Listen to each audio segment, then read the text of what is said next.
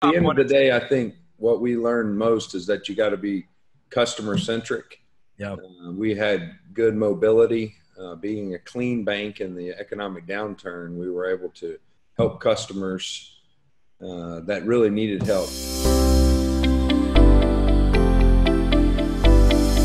Welcome to the Dime Podcast. I am Nils Smith, and on here on the podcast, what we want to do is simplify your business.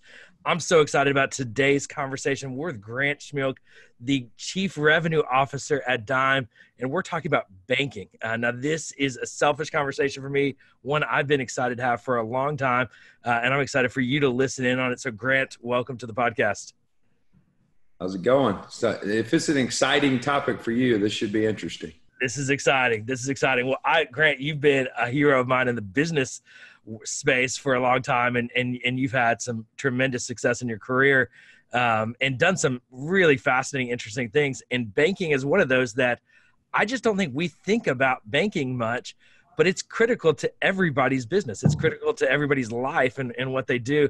And so I'm eager to just understand banking and how it works. I personally have gotten into cryptocurrency recently. You know, I have had some conversations about that. We're not going to go down that path today. Not today. But Grant, I want to know, before we get into the questions about banking, how old were you, or do you remember when you got your first bank account? Man, I think I was in my early teens. It was, what are you going to put the lawn mowing business in the bank account? Yeah. And never had a balance though. Just had the account. Just had the account. And then you probably had checks. Did you have checks that you wrote out of the checking account? Absolutely. Balance the checkbook, learn to do all the check register stuff. Yep. I was about the same. I think I was in 7th grade when I had my lawn mowing business and baseball card business. I ran baseball card business out of the lockers, out of my locker, and had the lawn mowing business that actually paid the bills. And I had my checking account. My dad gave it to me, and then I got a debit card in high school, and that was, like the coolest thing in the world. Game changer. Game changer. So let's talk about banks. Grant, why does a bank even exist? What's the purpose of a bank? I think it's the purpose of the bank for today is for businesses and people to be able to control their lives, unfortunately. Yeah. Well, tell me why did the banks even begin in the first place? What's the history of banks? Exchange, sell a product, be able to pay for it. And so what it's done now is revolutionized, I think, overall the ability to do business.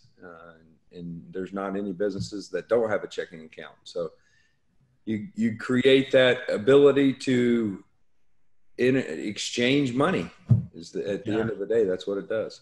Yeah. So the bank helps you exchange money. Let's dig into that a little bit. So the government creates money, right? We need to exchange money because, like, if I work, I get paid. If I buy products, I get paid. And then where does the bank fit into that flow? The intermediary, Okay. You have a bank account, I have a bank account, you hit go, and I'm able to receive your money, or vice versa. Yeah. So they help you receive and give money transactionally beyond, because we don't just hold a bunch of cash. Right. So they become that middleman. Where do credit cards fit into the banking system and structure? I think they've just created the ability for us to have leverage. The credit card world ends up in your checking account at the end of the day. Okay. If I sell you something, you're going to put it on your credit card, and that bank that owns that credit card is going to send me the money into my checking account. So whether it's a checking account or a savings account, it all ends up in my ability to turn around and pay somebody else something. Interesting. The exchange. So talk, and maybe if I could expand a little bit more, what does leverage mean? You said, you used that term leverage. What does that mean, and why is that important? So if you've handled all of your bills appropriately and people have underwritten you have the ability to get credit. So more money than you have today. So if you had the ability if you had $1,000 in your checking account, somebody would underwrite you, and maybe you can leverage that to $10,000. I could buy $10,000 worth of goods or services from you and pay that back over time. Yeah. Maybe they're going to take a little off the top in what they call interest. Okay. So that's how credit card companies make money, fees and interest. So, and Grant, you, if I understand this right, you started a bank and actually sold a bank. I think Yeah. a lot of us just assume that banks just always exist. You don't start in a bank; they're just there. Tell us that journey, that process. How did you get into banking, and what was it like to start a bank? Oh, it's a good story. I Yeah. think when I got out of college, I went to work on the teller line in a super regional bank, and went through a management training program, worked in just about every department from bankruptcy and foreclosure to consumer lending to the branch side of things, customer service. And as that progressed over the years, I ended up in the commercial lending side of the bank. I really enjoyed that, commercial real estate. And, I guess it was probably 2005, six, a lot of real heavy lending going on, and the industry started to change as the economy was changing. So they started going to lines of business instead of customer relationships, and we saw an opportunity. Yeah. The worst thing in the world is a bad banker for business owners. You Mm-hmm. don't necessarily need to borrow the money that you're approved for. So in the downturn, 2007, we started to see a lot of defaults. You started seeing the mortgage business turn into a scary situation. And so we left and started our own bank, got approved by the FDIC. We raised almost $17 million from local shareholders, family, friends, customers, and went through the process to build a local community bank that was customer centric. So it opened in 2008. Wow. Wow. So you started a bank. What was the journey then of starting the bank to then selling the bank, and what would you learn along the way? Yeah, You probably learned a million things. yeah, a What million things, lots of good lessons. Yeah. But What's the at the top end of one or the two? day, I think what we learned most is that you got to be customer centric. Yeah. We had good mobility. Being a clean bank in the economic downturn, we were able to help customers that really needed help. In that downturn, there was a lot of people that got in bad situations, and it wasn't necessarily their fault. They still had good money, they had good credit, but the system locked up. Yeah. So that created an opportunity for us on our previous relationships and new relationships to actually do business. Yeah. So, you saw the FDIC, you saw the bank regulators, everybody started shutting banks down. And Yep. so that created sort of that opportunity for us to step into the market because we were able to still lend money, deliver relationship banking, and it worked out really well. Very cool. Very cool. What a crazy story. I mean, I think about all the things of entrepreneurial adventures, and your first big one was starting a bank, and the significant seat that is in a community, and what that means to all of us, without so many of us even realizing how critical that is to our lives. And I think in our day we haven't experienced, and obviously we experienced the recession, but such massive fallout like so many people did, where they were hiding money in their mattresses and things like that. And so it's Right. the bank is such a critical part of all of our lives, and the trust we put in that is very significant. Let's Yeah, talk about the good and bad of the bank, Grant. What are some of the good things when you even look at choosing your bank? What are some of the good things and the bad things that exist in the world of banking? I think convenience is a good thing. We all have the ability to spend all of our money in our pocket, so you can go anywhere and exchange that currency. So I think what the bank delivers is the ability for us to be mobile, and to enjoy our lives and to do business wherever we are in the world. Yeah. The ability to have cash. There's a tremendous ATM network in the U.S. and across the globe. Yeah. So if you and I landed in Europe, and we were in Italy, we're going to get that currency out of the ATM. And, Yep. So it's an efficient way of doing business, and it's an efficient way of traveling, and it's an efficient way to be able to experience life Yeah. at the end of the day. Yeah. The bad things are you're concentrated usually with one bank, Yeah. and it's a competitive business, obviously.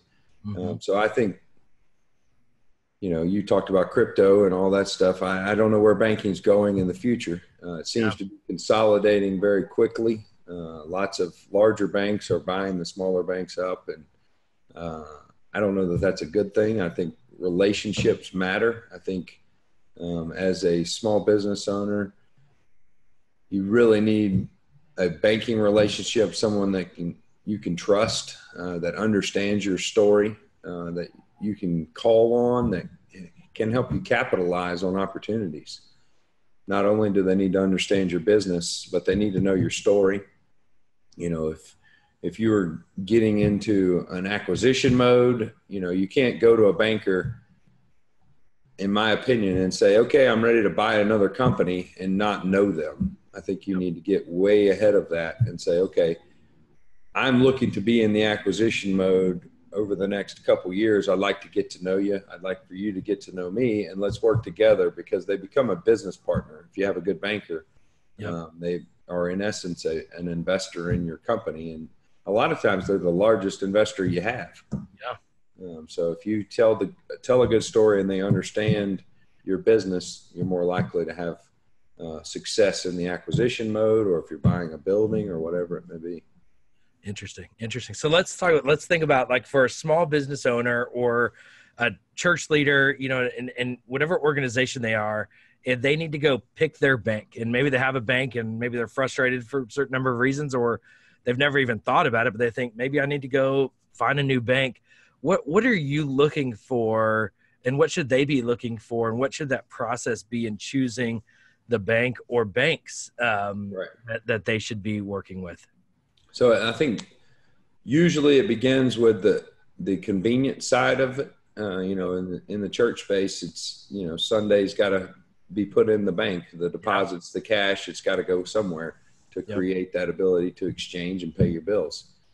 But I'm a big fan of relationships in the banking business. You can be at a super regional bank and have a relationship, or you can be at the mega banks, but you've got to know who you're dealing with, because when you need something, you got to have a person. Yeah.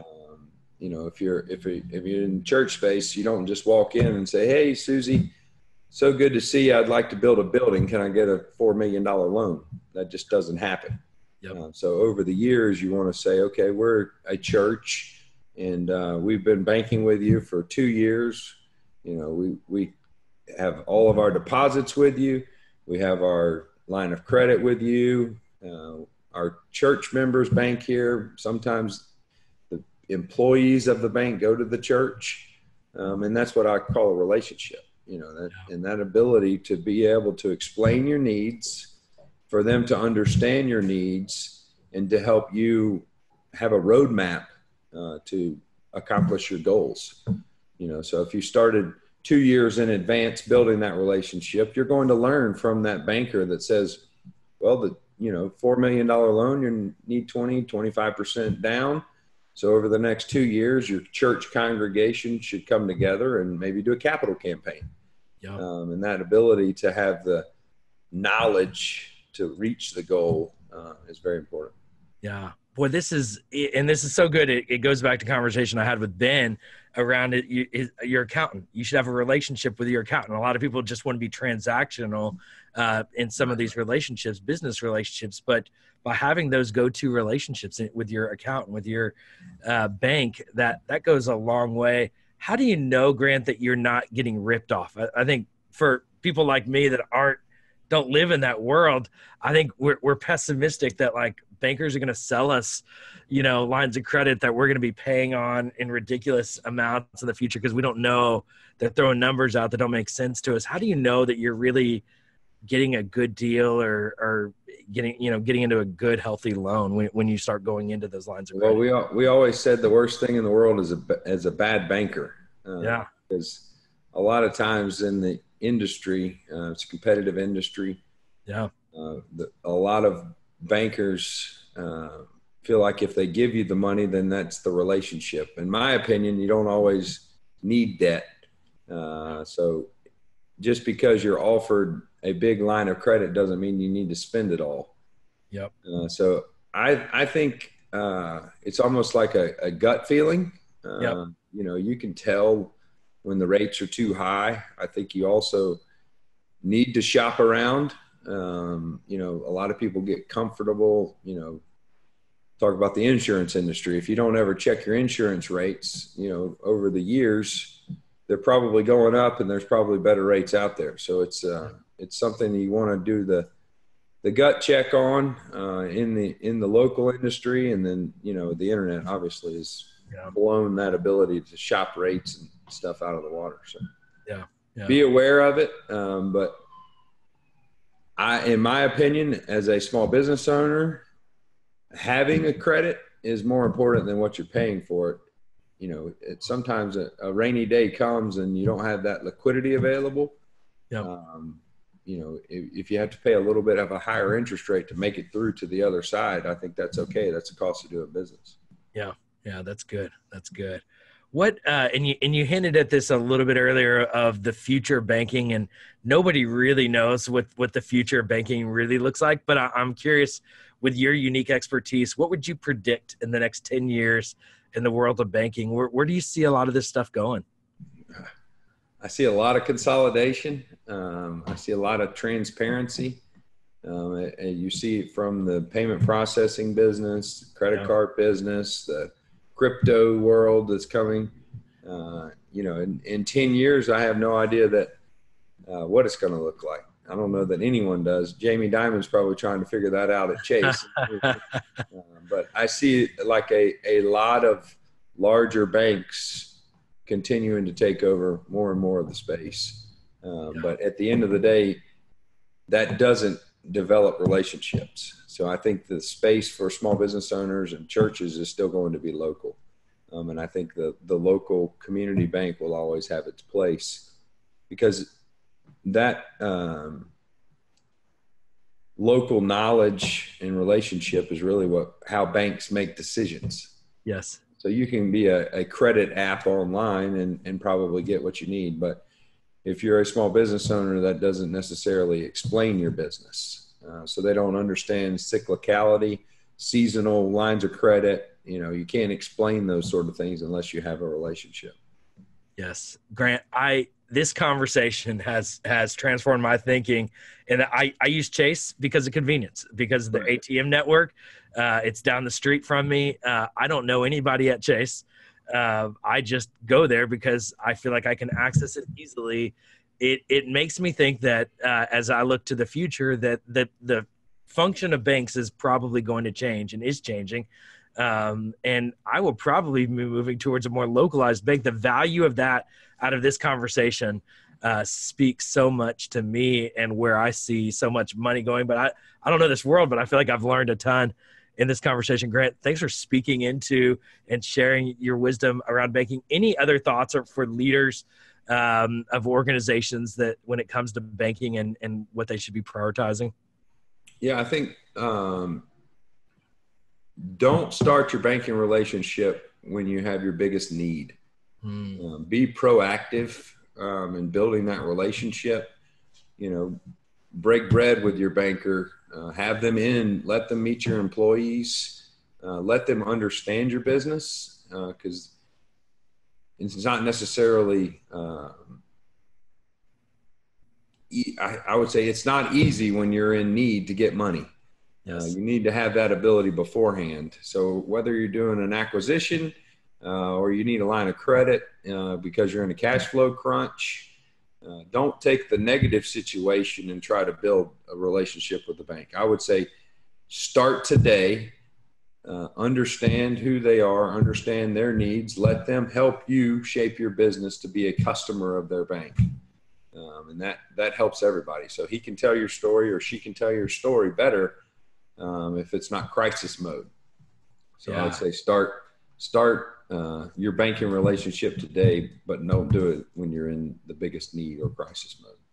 Boy, that is such good advice. We had the same conversation with Matt about legal. Don't wait till you have a legal issue to call a lawyer. Have a relationship with your lawyer in advance. Same conversation with a bank. You need to get your relationships in line. As we close out this podcast, I want to encourage everyone listening, go to simpledime.com. Check out how we can simplify your business. We're here to help. Let's start a conversation. Hit that get started button. Let's have a conversation. If you've listened to this podcast and you enjoy it, would you share it with a friend and leave a rating and review on Apple Podcasts or wherever it is that you're listening? Thanks so much for listening.